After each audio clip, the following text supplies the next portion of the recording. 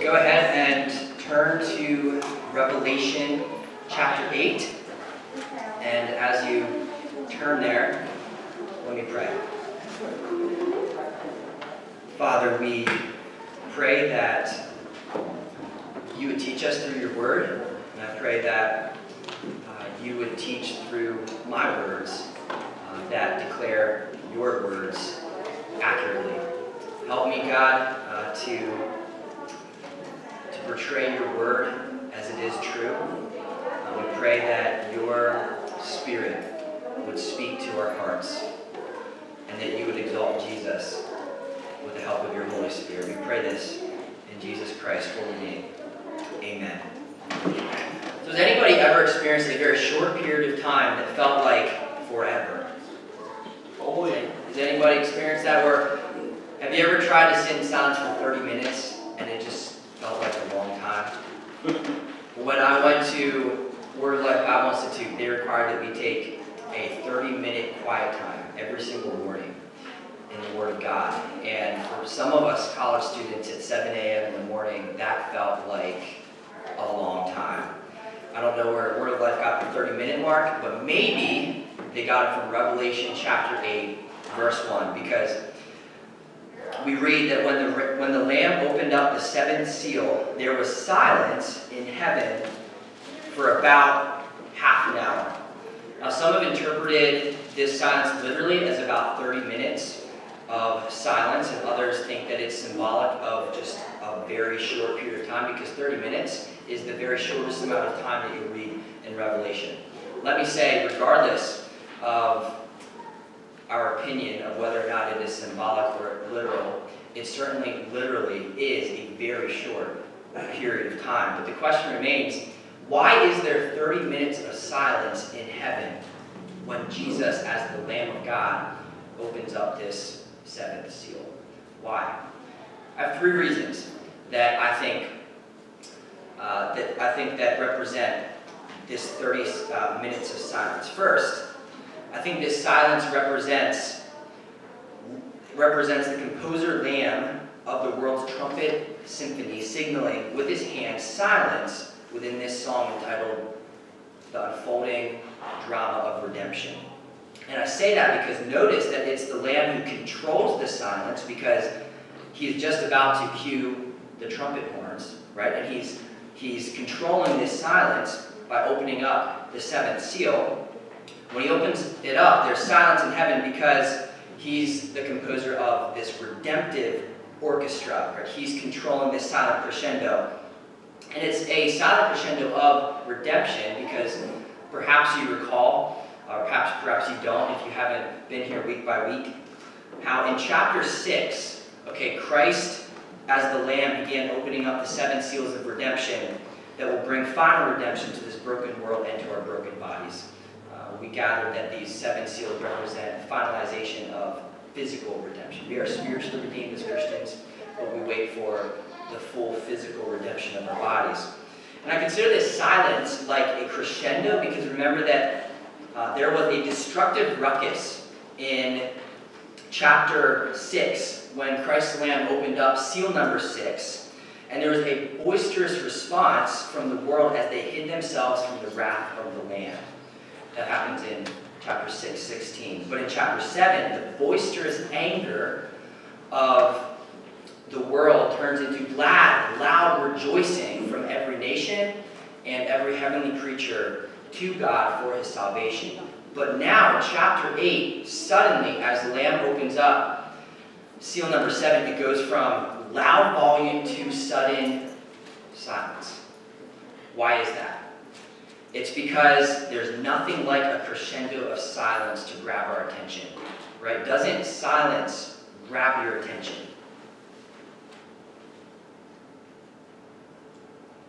Exactly. It was about 5 seconds of silence, not 30 minutes. Can you imagine 30 minutes of silence in heaven? Grabs your attention. Sometimes silence is louder than sound. And especially after you go from a loud sound, like the loud volume of chapter 6 to 7 to chapter 8. Go from loud to soft. This is to grab our attention for what comes next.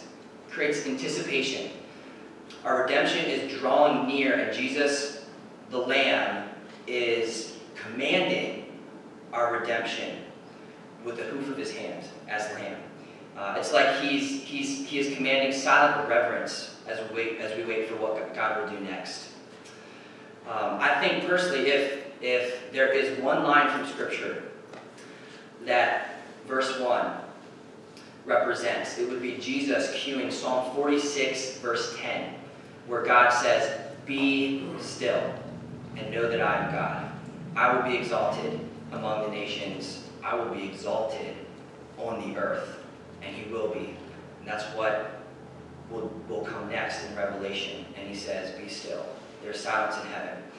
Now, the second reason I believe that this silence represents something important, what I believe it represents, is a break in between birth contractions. That might sound foreign to some of you who haven't been here for a Revelation study, but remember how Jesus compares the end times in Matthew 24:8 to birth pains, which we know happen in intensifying cycles. Revelation is showing us these intensifying cycles like birth contraction. So when the Lamb of God opens up seal number 7, cycle number 2 of these birth contractions begin as a cycle of 7 trumpets are blown, and then 7 trumpet judgments come out of this 7th seal that is broken. And so these 7 trumpets actually still remain a part of the 7th seal. It's like our second series of birth contractions that wait for the final push of redemption at the end of the world. And then there are 3 birth contraction series in Revelation, the 7 seals, the 7 trumpets, and then the 7 bowls in chapters 15 to 16. And to me, I think that this illustrates how we experience the Braxton Hicks of Revelation types of birth pains. Remember, that means fake contractions. And so ever since Revelation has been written, there's been a lot of debate on whether or not we are in it or not, or some of this is past, or if it's to come. Regardless, okay, there have been these fake birth contractions that are happening in intensity leading up to the events in Revelation. For that reason, the 7 trumpets come out of the 7th seal. You know, you would think that the 7th seal would be the end because 7, the number 7 represents completion. But when Christ opens up the 7th seal, there's another series of 7 trumpets to come. And out of those 7 trumpets come 7 bowls. So you can see that just when you think it's the end, it's not the end. And it's getting worse and worse and worse. So the message is our world is in long labor. It's in cyclic labor. Like history repeats itself, you see that in Revelation. However, within the opening of the 7th seal, the first thing that happens is silence. All right, so in between going from cycle number 1, birth contractions, to the trumpet, birth contractions, there's silence. And I liken that to the pause and the period of break in between birth contractions. Any woman who's giving birth know what I mean. You have breaks. Praise God, you have breaks in between the pain in order to give you rest. So I think that's what this is. It's a break in between the next series of judgment contractions. Third, I think that Zephaniah 1:7 gives the best explanation of this silence in heaven by interpreting Scripture with Scripture. This is what Zephaniah 1:7 says. "Be silent before the Lord God. Be silent before the Lord God, for the day of the Lord is near. The Lord has prepared a sacrifice and consecrated his guests." You might wonder, what is the day of the Lord? Zephaniah 1, verses 14 to 17 describes this day of the Lord and what it is. It says, "The great day of the Lord is near, near and hastening fast. The sound of the day of the Lord is bitter. The mighty man cries aloud there. A day of wrath is that day, a day of distress and anguish, a day of ruin and devastation, a day of darkness and gloom, a day of clouds and thick darkness." Listen to verse 16 carefully. "A day of trumpet blast and battle cry against the fortified cities and against the lofty battlements. I will bring distress on mankind, so that they shall walk like the blind, because they have sinned against the Lord." So Zephaniah 1, 7 to 14, or to 17, describes Revelation 8 and these 4 trumpets that get blown in this chapter almost exactly. Notice that in verse 2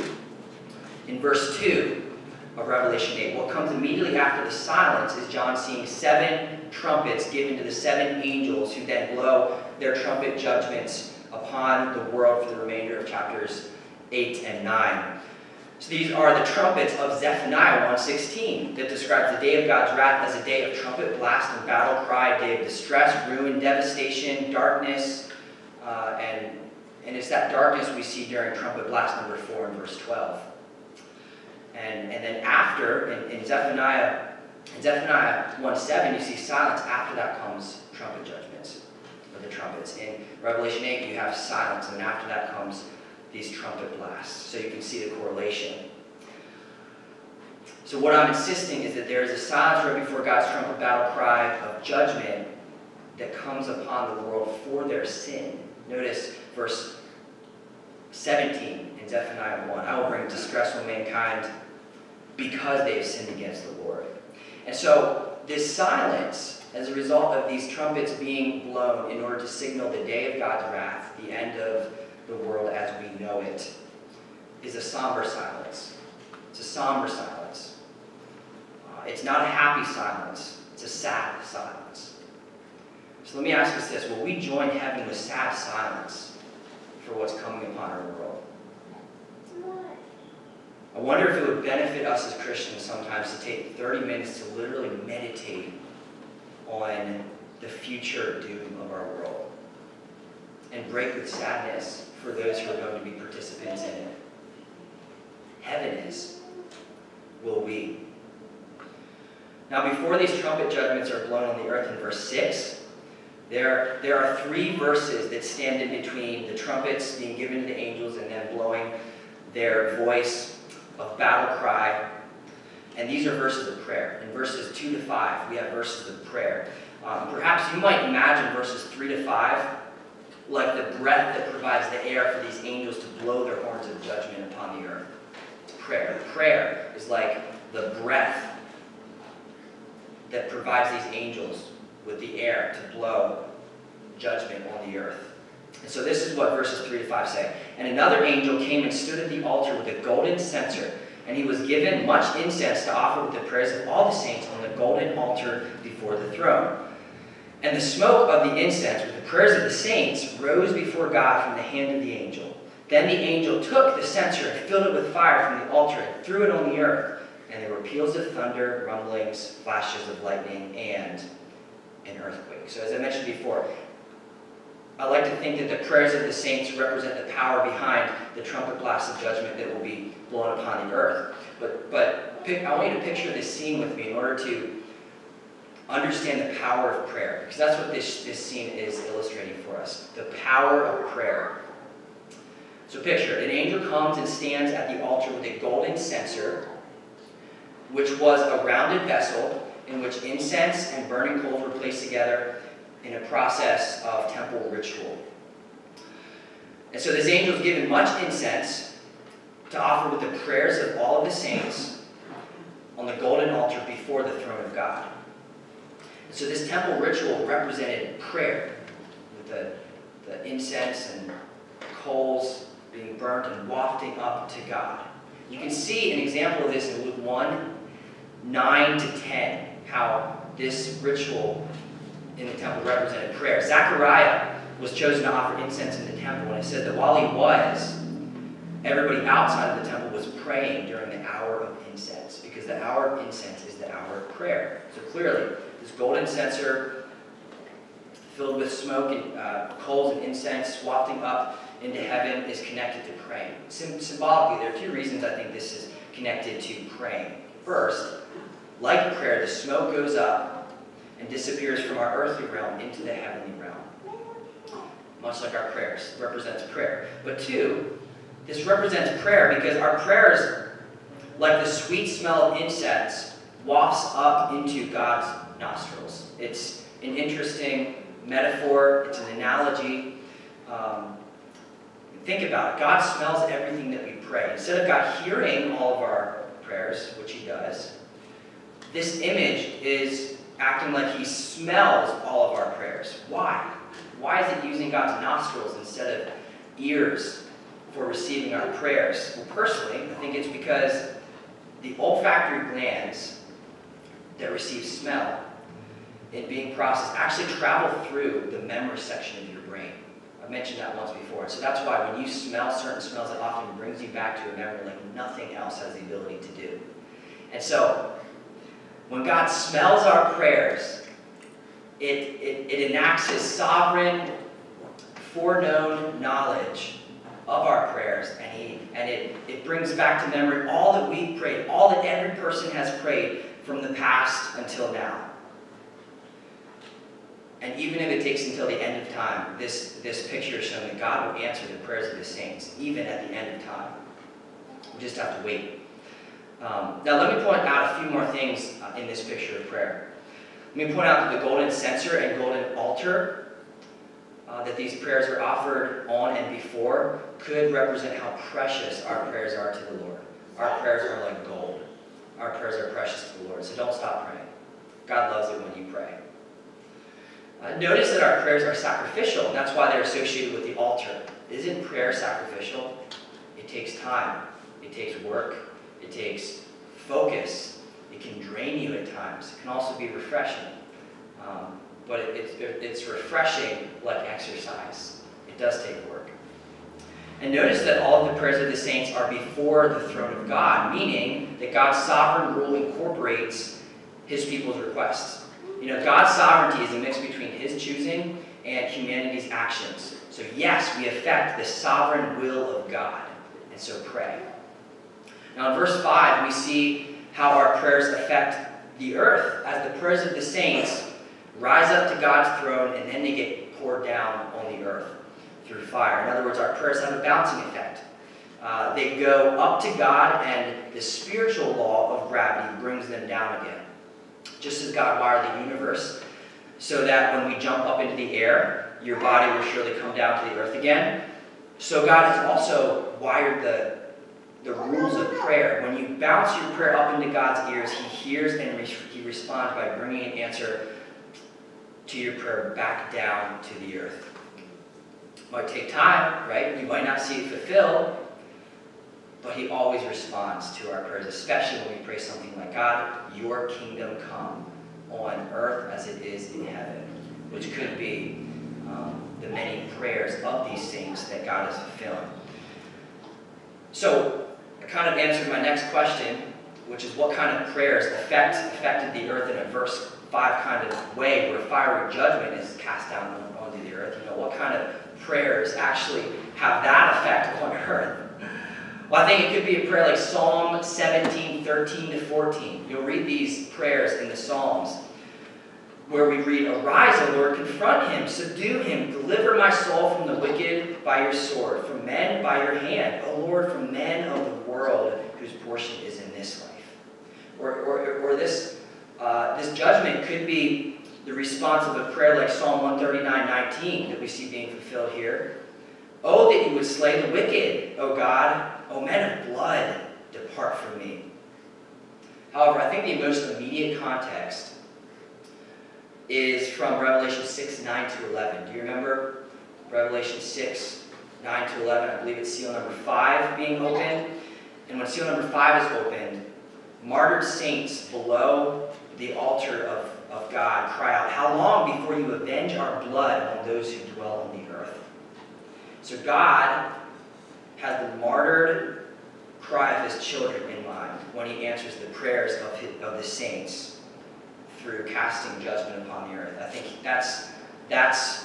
those are the prayers that he really hears. For centuries, we've had Christians who have died and been murdered for their faith. We might not realize it so much in America, but remember, it's happening constantly.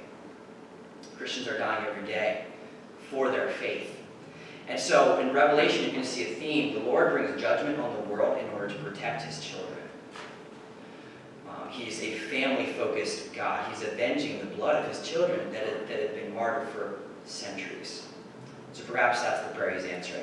Now in verse 5, the angel takes the fire from the altar, he pours it down on the earth, and then thunder, lightning, and an earthquake ensues. Now Warren Wiersbe makes the point that if you compare this verse 5 with Revelation 11:19 and Revelation 16:18, which is written in your notes, then you will see that the thunderings always give warning that the storm is coming.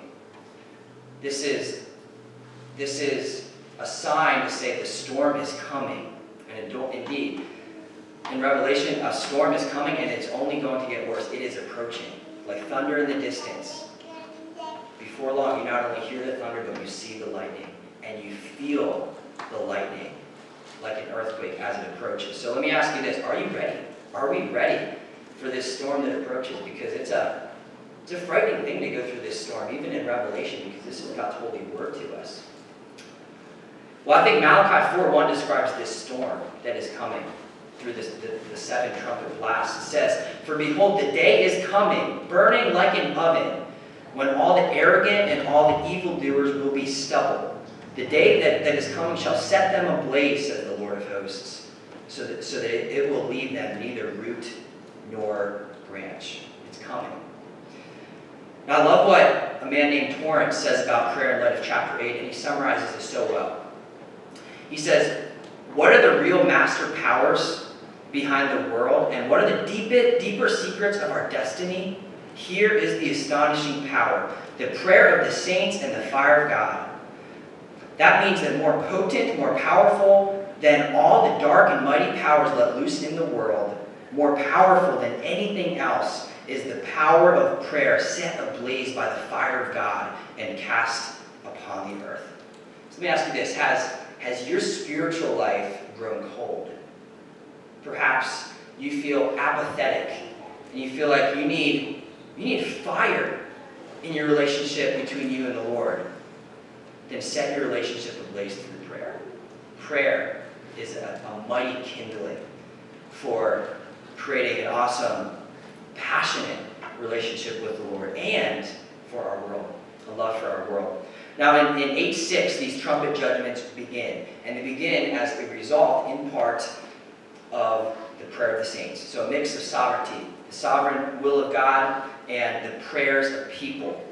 Now as we go through these trumpet judgments, it's really important that we connect all of them to the great Exodus in the book of Exodus, where God redeemed his people from Egyptian slavery.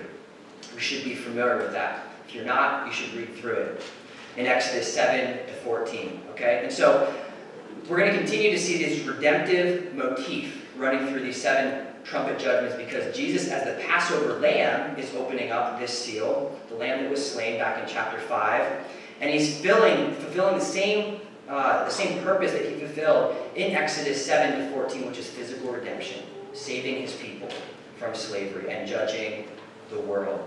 So you'll be able to compare a lot of these judgments to the 10 plagues cast on Egypt in order to release his people from slavery. And it's really important for us to know, because God's judgments on Egypt were on Egypt, not on his people. And the same is true of these judgments. They come upon the world, not God's people.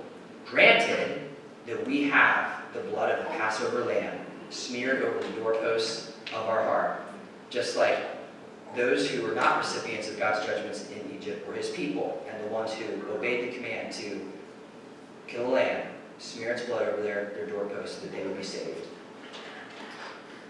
Now remember that Christ the Lamb is opening up these trumpet judgments, and so as he does, he's protecting his children from these judgments and the enemies. And so, as we go through these 7 trumpet judgments, you got to be sure you know whose side are you on.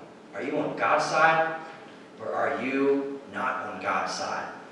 It's really important to make sure you don't have one foot in this world and the other foot trying to act like you have a relationship with God. Because if you're on the line, you don't know if you'll go through these judgments, and neither will anybody else. We need to be sure that we are part of God's church, we are his children, and that he's protecting us, not judging us, because our judgment falls on Jesus, right?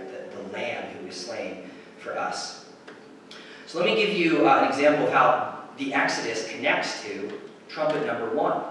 Trumpet number 1 in verse 7 corresponds to plague number 7 on Egypt in Exodus 9:22 to 35, where hail and fire are poured out of heaven, which we see happening during trumpet number 1. I'm describing this in order to show you and prove to you that we are not recipients as God's church of these judgments. Because when you look at verse 26 in Exodus 9 and the plague of hail, you'll see something very interesting. It's very important. Verse 26 in Exodus 9 says, "Only in the land of Goshen, where the people of Israel were, was there no hail." And that is exactly what is depicted during Trumpet Judgment number 1. We are protected because our judgment is on Christ. So, in verse 7, this describes the first trumpet judgment, and the judgment is on earth. So here's a description of it. "The first angel blew his trumpet, and there followed hail and fire mixed with blood. And these were thrown upon the earth, and a third of the earth was burned up, and a third of the trees were burned up, and all of the grass was burned up." God asked the question, is this figurative or is this literal?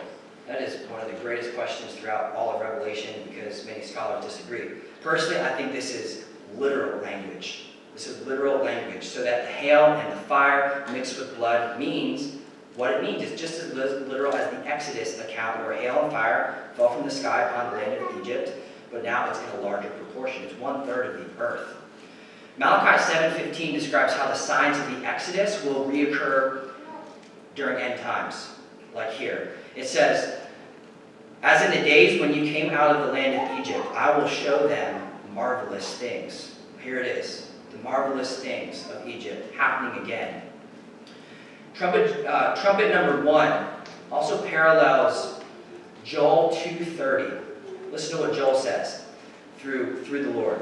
"And I will show wonders in the heavens and on earth, blood and fire and columns of smoke." And look at that word blood. It's one of the more unbelievable words that trumpet number 1 catches people off guard with. And yet I read a story this past week that actually talked about a phenomenon in August of 1819, where a man named Captain Ross saw the mountains at Baffin's Bay covered for 8 miles with blood-red snow. Blood-red snow. That's a mixing of words, isn't it? And so I say that to say, perhaps this has happened in the past, perhaps not. History, though, is not a reason to believe in God's Word. God's Word is the reason to believe in God's Word, okay? And so the reason we believe this is because that God is the God of the supernatural, right? I mean, how can the blood of Christ in a mortal body take away the sins of the whole world? God is a miracle-working God. And so perhaps God is mixing this plague with blood so that the world would realize this is God and not cosmic luck. You know, this is intelligent design. This is intelligent judgment, not cosmic luck, like often people think. This is not just weather or Mother Nature. This is our Father God bringing judgment on the earth. Only God can do this and mix hail with blood. So the result is that a third of the earth with its green trees and grass is burned. And a third would mean a significant amount, but not the majority. It's still not the majority. I think it's a literal 1/3, but there is meaning behind it. It means there's still room for the world to get worse. These trumpet judgments are warning the world that the world will get worse. It's warning us too that the world will get worse.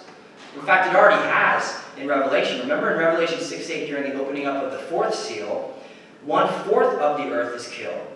Now it's 1/3. And when the 7 bowl judgments hit in Revelation 15-16, you're going to see there's no proportion or fraction spared except 100%. And so it's getting worse. Remember that birth pains, as these are, grow more and more intense. And when they do, remember that our redemption is drawing near because these eschatological birth pains are intensifying. Now the second trumpet is blown in verses 8-9, which describes judgment on the sea. And this is what it says. The second angel blew his trumpet, and something like a great mountain, burning with fire, was thrown into the sea, and a third of the sea became blood, a third of the living creatures in the sea died, and a third of the ships were destroyed. Some think this could describe a volcano erupting and turning the sea blood-like. And apparently in AD 79, shortly after Revelation was written, the volcano Mount Vesuvius erupted and destroyed multiple Roman cities like Pompeii. Maybe you're familiar with that story or that city. Some think that this is in view here. The preterist view of Revelation believes probably in this view. But personally, I think that this is describing some kind of meteor falling from the sky and turning one third of the sea to blood, with obvious ramifications like sea creatures dying and ships being destroyed. And I believe this on the grounds of Scripture. Because Zephaniah 1:3 and Isaiah 2:16 describes the same details of trumpet judgment number 2 in this way. Listen, Zephaniah 1:3 says, I will sweep away man and beast. I will sweep away the birds of the heavens and the fish of the sea. The fish of the sea, like trumpet blast number 2. And the rubble with the wicked. I will cut off mankind from the face of the earth, declares the Lord. And Isaiah 2:12-16 says, For the Lord of hosts has a day against all that is proud and lofty, against all that is lifted up, and it shall be brought low. And then verse 16 says, against all the ships of Tarshish, and against all the beautiful craft. Okay, so this isn't surprising God, right? This has been planned by God in his sovereign will forever. And certainly this day has come in Revelation 8. However, I think the most important detail of trumpet number 2 is how this corresponds to plague number 1 in the great Exodus story, where water is turned into blood. You can see that in Exodus 7, verse 17 to 19. So again, we see how God is bringing judgment on the world in order to deliver his people out of slavery and oppression. That's the point here. So how should the Christian respond to trumpet judgment number 2? It's pretty scary, isn't it? I think Psalm 46:2 tells us. It says, God is our refuge and strength, a very present help in trouble. Therefore, we will not fear, though the earth gives way, though the mountains be moved into the heart of the sea. All right, so we need not to be afraid of the world getting rocked physically, because we are grounded on Jesus Christ, our rock, spiritually. And Christ the Lamb is the one opening up these judgments on the world, not his people. And so if these types of cataclysmic events happen around us, even in minor ways like tsunamis today, remember that we have Christ as our refuge. We don't need to be afraid of worldwide disaster. I like to look at it this way. It's Christ's blood that shelters us from the sea turning into blood. Remember at the end of chapter 7, it says that God's presence will shelter us. And so we need not to be afraid. We will not fear, though the earth gives way, though the mountains be moved into the heart of the sea. Now the third trumpet blows in verses 10 to 11. And this is describing judgment on the fresh water. Trumpet number 2 was on the sea. Now we move on to the fresh water. By the way, you can see that these cycles of birth pains and trumpet blasts are getting worse. So here's the description in verses 10 to 11. The third angel blew his trumpet, and a great star fell from heaven, blazing like a torch. And it fell on a third of the waters and on the springs of water. The name of the star is wormwood. A third of the waters became wormwood, and many people died from the water because it had been made bitter. Now, one man said about the details of trumpet number 3 that, remember, John is writing pictures, not scientific prose. And though that might be true, he's writing pictures, I think it's also true that these pictures point to scientific realities. So it does seem like an asteroid is coming upon the earth, falling and polluting a third of our fresh waters in the world. And the star is named wormwood, star being probably an asteroid. And wormwood is a name for a bitter, poisonous desert plant. So it's poisoning the waters. And the result is a third of our world's fresh waters become undrinkable. Now, it's very interesting that as I studied this, I found that currently 1/3 of our world's population does not have access to clean drinking waters. So I thought that was an interesting correlating statistic. But here, during the trumpet blast number 3, okay, it's getting worse. So if today 1/3 of people don't have access to clean drinking water, add another 1/3 to that.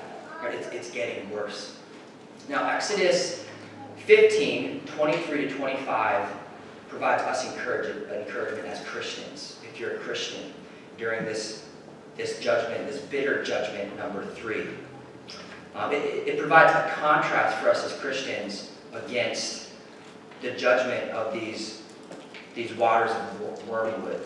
In Exodus 15, verses 23 to 25, the people of Israel are coming out of Egypt, so they've been redeemed, and they come to the undrinkable, bitter waters at Marah.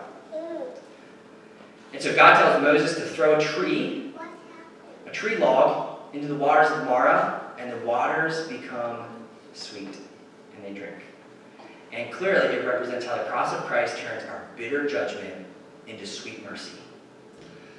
So it's a good time to remember that trumpet number 3 doesn't blast into your life if you've participated in the bitter judgment of the cross in which Jesus Christ was crucified for us.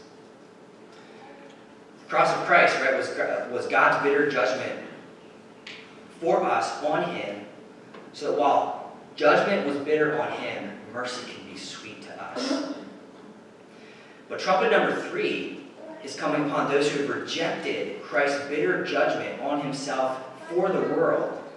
And honestly, they would rather just take it themselves as opposed to standing in the presence of Christ because they hate Christ.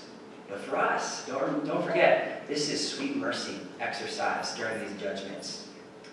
Just like the asteroid falling from the sky and turning the waters bitter, we have the cross of Christ falling into our life that has made his mercy so sweet to us. Now, the fourth trumpet comes along in verse 12, and it describes judgment on the atmosphere.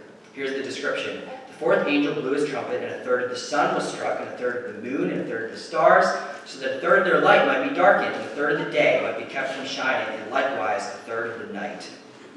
Again, notice that these trumpet judgments are getting worse. Just like today, our world is getting worse.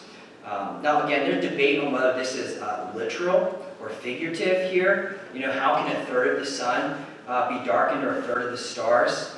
And my answer is the same way that God made the sun stand still in Joshua 10, 12 to 13.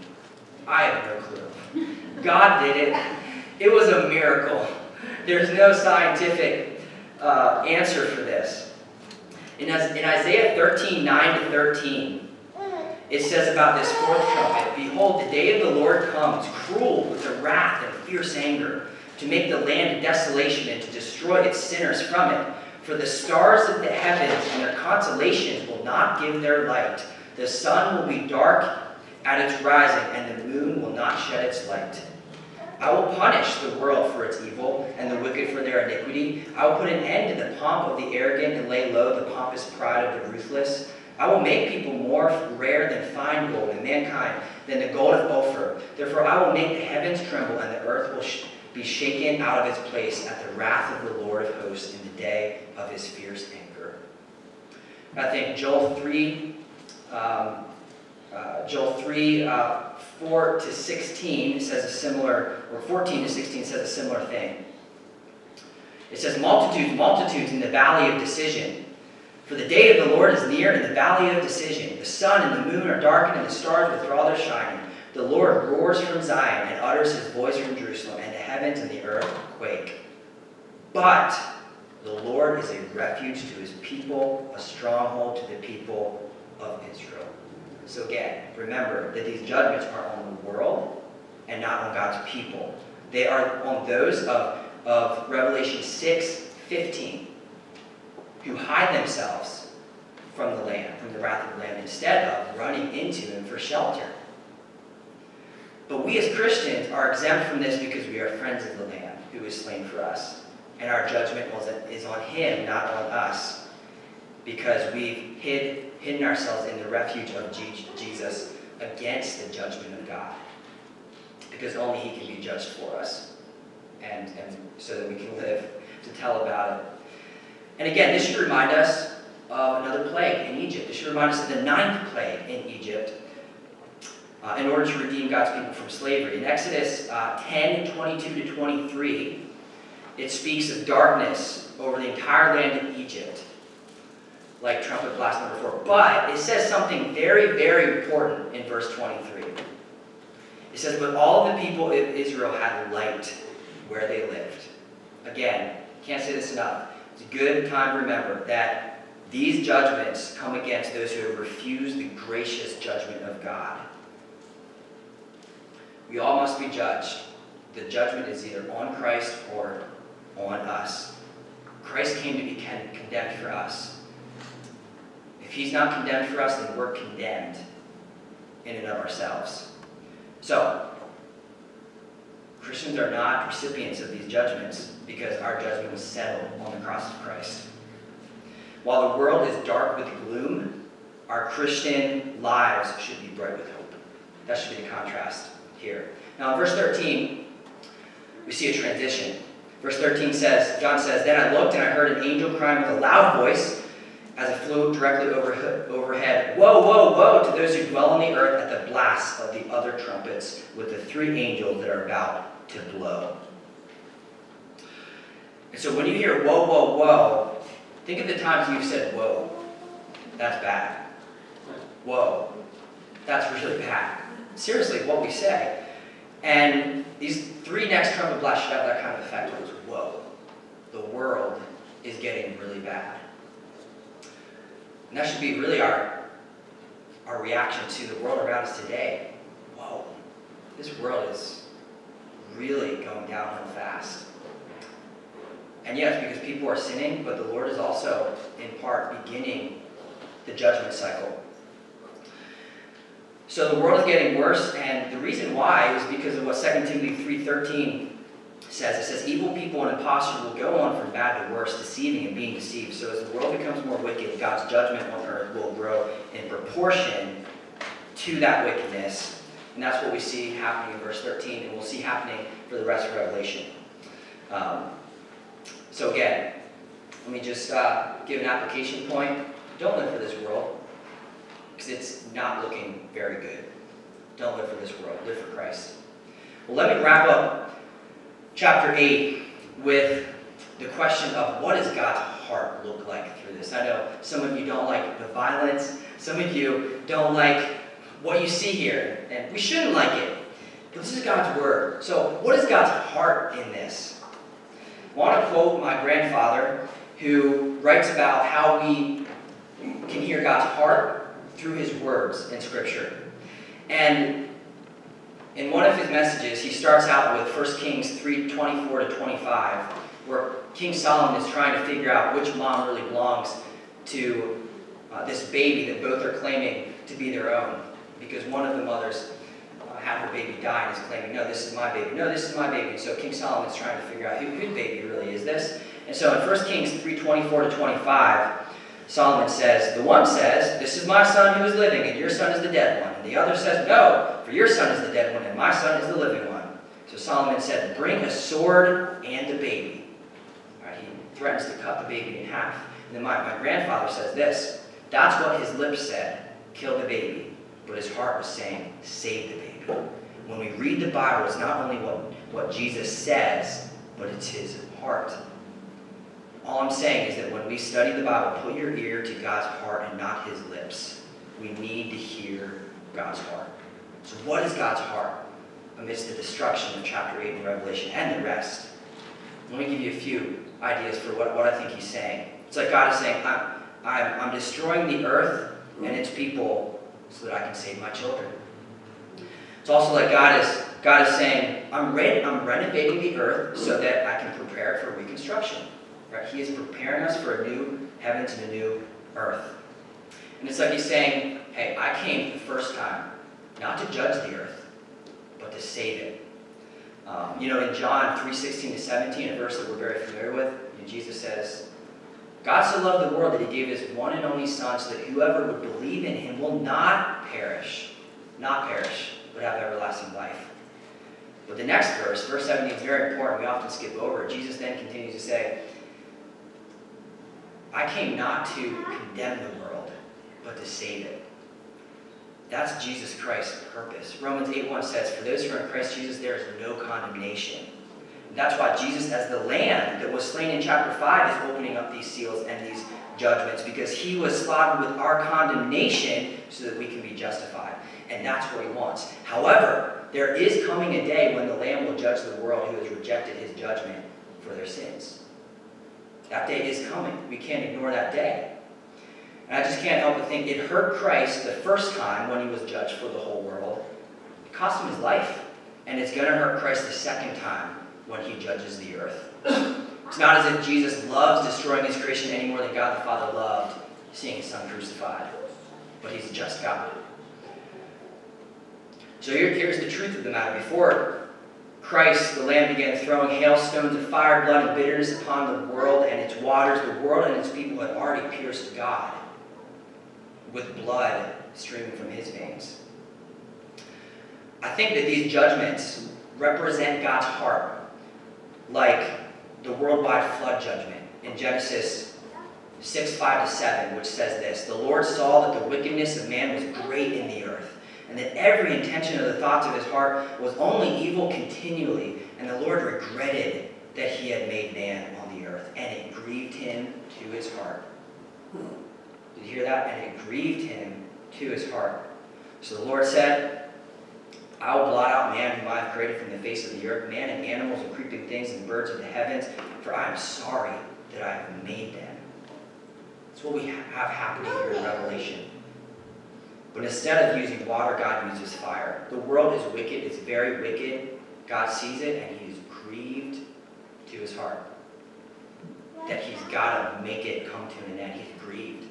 Ezekiel 33:11 says this. God says, "As I live, declares the Lord God, I have no pleasure in the death of the wicked, but that the wicked turn from his way and live. Turn back from your evil ways, for why will you die, O house of Israel?" All right, so notice God does not rejoice in the death of the wicked. He's grieved, just as we should be grieved in reading chapter 8. God is grieved over these 7 trumpet judgments, so should we be. So whatever note these trumpets make, it's a minor tone. It's a sad key.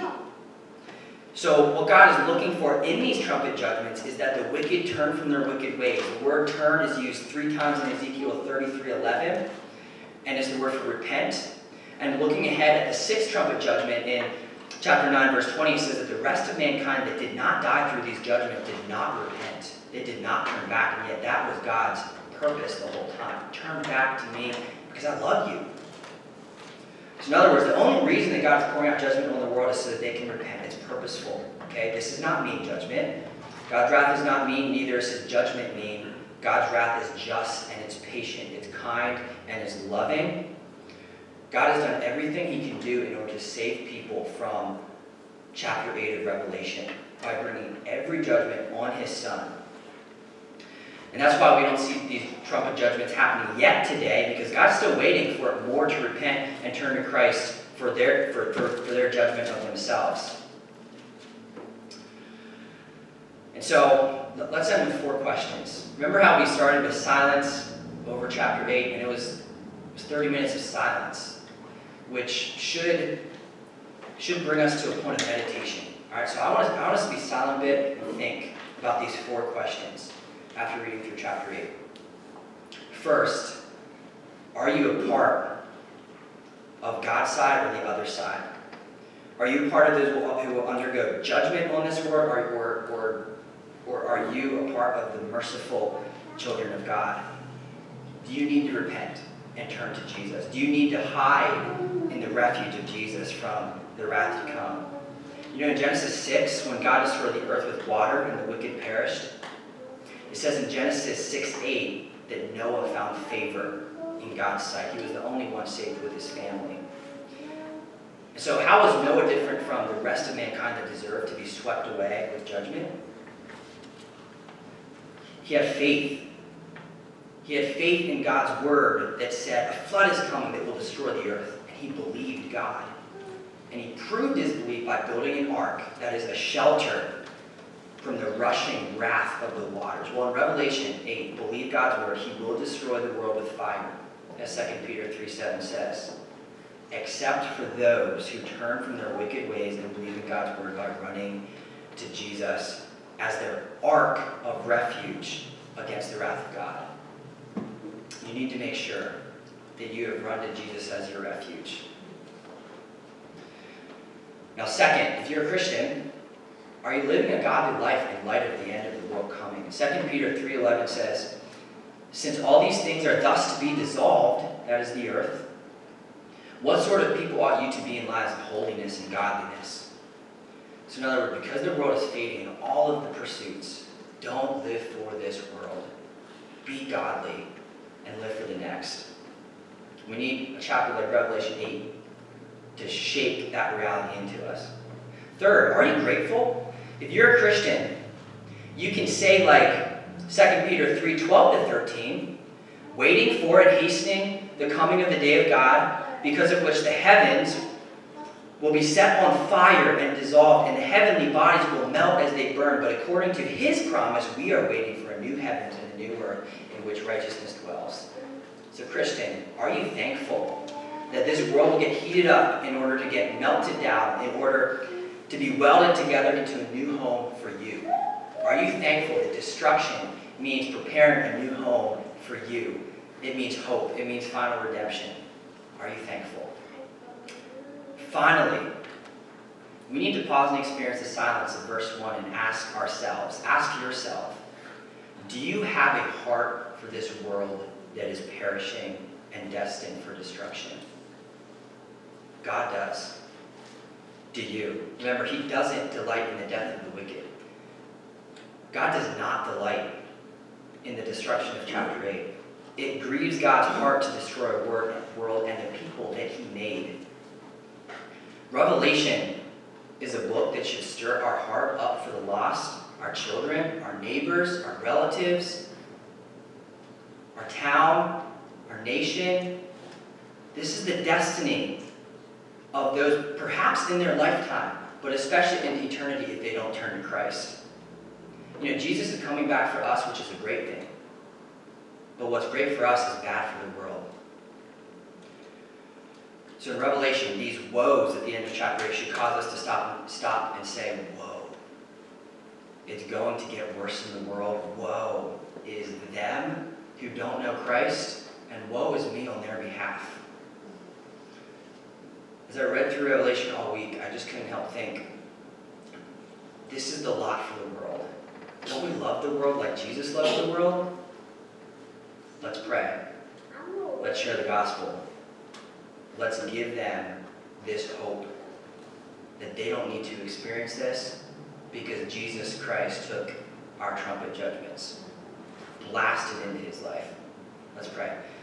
Father, we thank you for loving us so well and releasing us from your judgments on the earth. We thank you that you shelter us with your presence and that you brought your judgment on Jesus for us. But we pray for our passing and fading world around us, that you would save them.